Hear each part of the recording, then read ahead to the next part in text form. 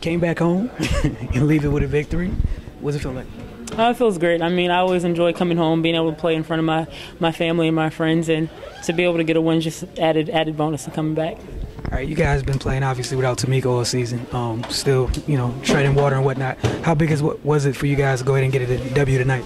I mean, it's huge. It just shows that the grit and heart that we play with. So when she gets back, it's just going to take us to that next level, obviously, with what she can do for this team.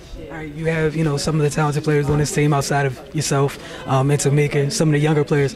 What type of job do you think they've done so far this season just to keep you guys afloat? I mean, I think everybody's done a great job. Everybody's been ready when their numbers call, whether they play 4 minutes one game, 20 the next. I think everybody's done a great job of just being ready to contribute when they get out there. All right, and tonight, you guys got out to a lead. They fought back, and you guys still put them away. So, just talk me through what was going through you guys' mind nearing the end of the game after they made that run. I mean, we knew they were going to make a run at some point. It's a game of runs, and if you look at Washington the past couple games, they've made big fourth-quarter runs to either win the game or get back in it. So it was expected, and, I mean, we just talked to each other, told each other to stay composed.